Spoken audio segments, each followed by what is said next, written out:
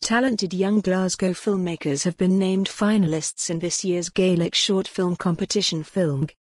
The theme for the 12th edition of the competition was Treòraich, meaning to guide or lead.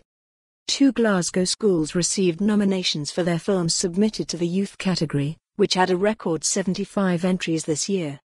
Glendale Gaelic Primary School in Glasgow received a nomination in the Best Youth Group Film category. Their film An Coidse uses sport to show the importance of being a good leader. 2 pupils from Glasgow Gaelic School were nominated for the Best Performance category. Galbraith received a nomination for his performance in their police drama titled Fo Chasaid Mhùirt, while Alice Gordon was nominated for her performance in Ar Solas.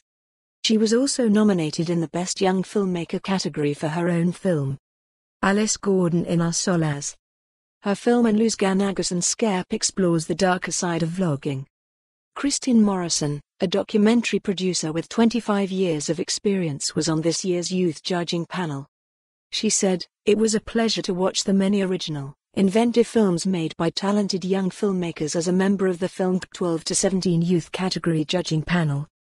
Competition was tough as filmmakers tackled a wide range of subject matter with verve and style." Glasgow was also represented in the open category that welcomes filmmakers of all ages. Hamish MacLeod from Glasgow received 2 nominations in the category for his film about climbing titled AIG&R for both Best Film and Best Industry Director. Hamish MacLeod's AIG&R.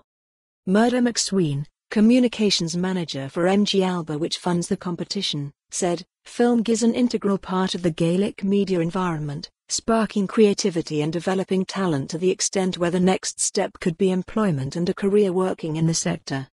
The quality of the films has been outstanding this year and it will be an exciting awards ceremony. All the shortlists are available to view on the FilmG website, and voting for the People's Choice Award is still open until January 31st.